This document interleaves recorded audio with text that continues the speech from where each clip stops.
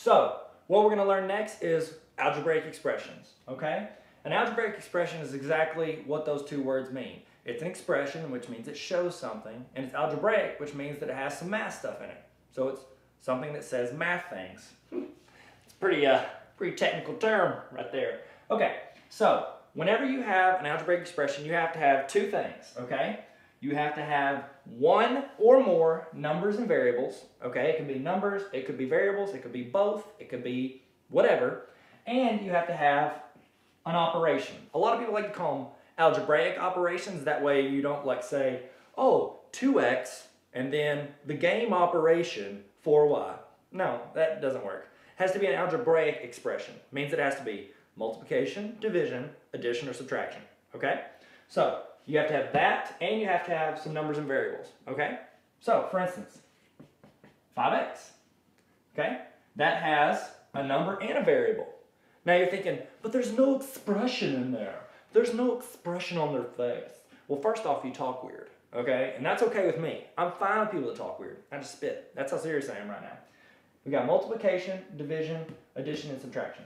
I guess this should be a dot for multiplication so you don't get it confused with x, because we're not in third grade, so we put dots for multiplication, okay? So, what's happening between this 5 and this x? They're being multiplied. Therefore, that's your operation, okay? So, this here is an algebraic expression. So, now let's do 5x plus 2. Yeah, hey. Okay, so this is my daughter Ezra. She's going to help us finish this out, okay? Ezra, did you know 5x plus 2 is an algebraic expression? Yeah, I knew that. That's true. That's right, Ezra. Good job. Okay, so that's an algebraic expression because we have an operation and we've got numbers and variables. That's right, that's a 5. So we do, let's say we do xy. X times y. You've got two variables and you've got an operation. They're being multiplied. What about 2 plus p over q? Heck yeah, that's an algebraic expression all day, boy. All right, and that's what algebraic expressions are.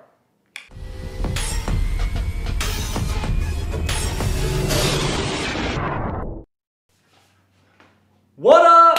Thank you guys for watching the math video. If you get a chance, check out Tarver.com. I've got links to math videos and other stuff, whatever.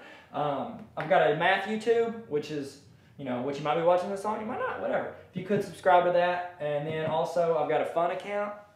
Let's see if it's fun. But if you could check it out too, it's got some math and then some other stuff that's less math. All math, some math, and other stuff. Check me out on Instagram if you want.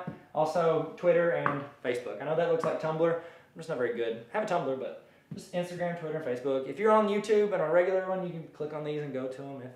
If not, links in the description.